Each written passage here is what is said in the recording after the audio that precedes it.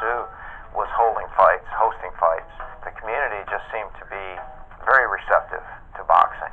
I did the first event at high school, I believe. It sold out. Individuals couldn't get in. We had a name. KBA was something to be a part of. We had people that actually wanted to see us go someplace. The Kalamazoo Wing Stadium had game here, the hockey stadium, and we began to have fights out there. We would come out there and the whole crowd of people could recognize you as an amateur fighter. And they would know Mr. Bridges by name, they would know us by name. You didn't know anybody else in that whole arena, but that made you feel so good, you know.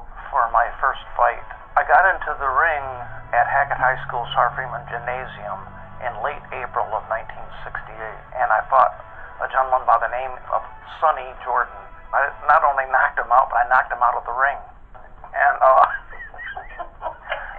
what a way to come into the boxing game. I heard about a boxing team downtown Kalamazoo, and I heard it was coached by a gentleman by the name of Eddie Bridges, and he put me in the ring with his top fighter by the name of Arnold Mackey. Arnold and I went 3 bloody rounds of boxing, and that was my first experience with competitive training. In 2 weeks, Eddie Bridges had me registered to fight in the Michigan Golden Gloves in Grand Rapids. Golden Gloves is a major boxing event for amateurs in the country. It's a very coveted title to win, and they can progress on through the novice class up to the open class. Then once they're in the open class, they qualify for the national championship competition if they win the state championships. We escalated a lot of us from the novice right into the open. I remember the first time I fought a man with hair on his face. I said, I'm getting ready to fight a grown man. And I won over this grown man. You know, say, on the Golden Gloves. And that's something. Because whether you win or lose, it means you competed. And people respect that, I believe. The Golden Gloves was out at the Civic Center. It was old. There were 5,000, 6,000 people. We were fighting guys from all over Michigan. Our family would go. My mother would go. My sister was giving us somewhere to go, something to do. When the crowd was so big, you know, you just start sweating and all the adrenaline be running. I lied about my age when I was 15 so that I could fight in the Golden Gloves, and we were in a different district from Kalamazoo. I never fought anybody from Kalamazoo in those Golden Gloves.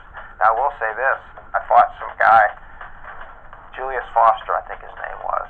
Lionel Ford from Kalamazoo, he's fighting with a broken foot, okay? And he wins, not only beats the first guy he fights, but then he just tears Foster up.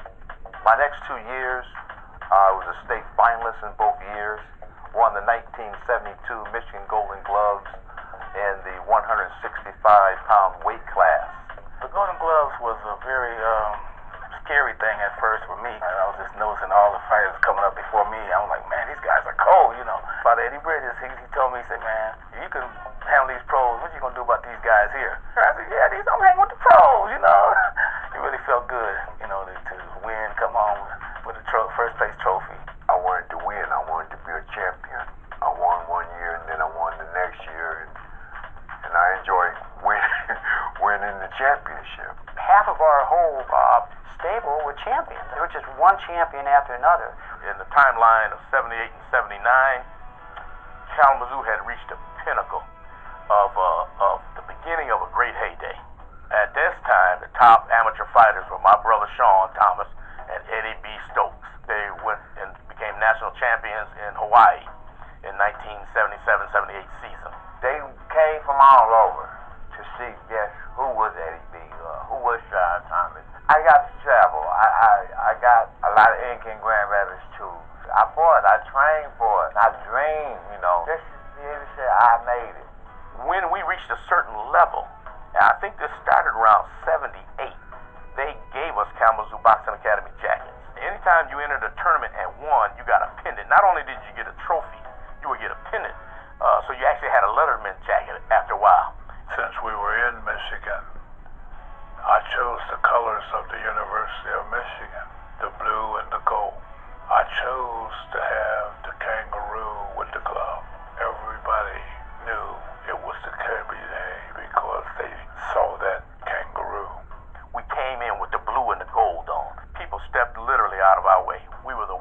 champions, and Emmanuel Stewart's Kronk Gym was the east side of the state champions. I was representing Kalamazoo, and I wanted to be a champion because I wanted Kalamazoo to be something special. We actually recognized KBA as the best boxing gym around at that point in time. And every time a boxer from KBA went in the ring, you knew you had someone to contend with. We would go from Indiana, Ohio. We toured the state of Michigan fighting. It got to be a big deal to have Kalamazoo fighters showing up. Fighters look forward to going home every day and reading the newspaper, picking up the Kalamazoo Gazette, and reading what we had done. You could always catch a highlight in the newspaper from Jack Moss, you know, and so we all began to feel good. In the Kalamazoo Gazette, they had a photograph of me when I knocked Sonny out, so that was big for my ego. I was 16 years old at the time. The Oliver Lewis's, the Lionel Fords, Courtney Hoopers, they are the catalysts that made Henry Grooms to have opportunities to make the KBA become nationally famous. I was a 3-time Golden Glove champion, something that I will always be able to hold on to. Nobody can take away from me. To have your hand raised in victory is the greatest feeling of all.